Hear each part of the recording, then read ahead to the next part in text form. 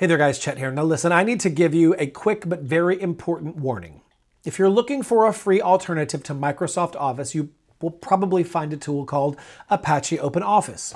Do not download it. While it was once one of the most important and popular free software projects in the world, it is now considered a dead end by most people. There is a much better, safer, and more powerful option you should be using instead. In this video, we're going to do a quick review of Apache OpenOffice and explain why you should use its modern successor, LibreOffice. So what is Apache OpenOffice? For many years, it was the original king of free office software. It is a complete office suite that you can download to your computer. Now it has a word processor called Writer, a spreadsheet program called Calc, and a presentation tool called Impress. For a long time, it was the best free alternative to Microsoft Word, Excel, and PowerPoint, and it was used by millions of people. Its history is the most important part of the story. Now let's take a step back. Back in 2010, the project split in two. The majority of the developers and the community left to create a new, more modern version of the software, which they called LibreOffice. The original OpenOffice name was eventually given to Apache Foundation.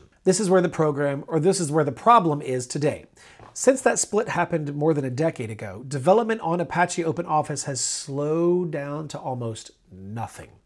It very rarely receives any significant updates. This means that it is missing many of the modern features that you would expect from an Office suite. More importantly, it can have security problems that are not getting fixed quickly because there are so few developers still working on it. Meanwhile, LibreOffice has been actively and rapidly developed by a huge global community. LibreOffice gets major updates with new features and better performance every 6 months. It also has much better compatibility with the latest Microsoft Office file formats. LibreOffice is the true living version of the project today. So what is my final review of Apache OpenOffice? It is a historically important piece of software that paved the way for all of the free Office tools that we have today. We have to respect its legacy above all. But as a tool to actually use in 2025, I can't recommend it. It's outdated, it lacks modern features, and it is not actively maintained, which can be a huge security risk. For every single person looking for a free and powerful Office suite, the clear and correct choice is to download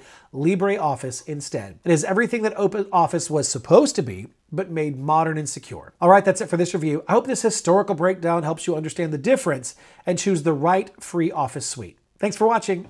I'll see you in the next video.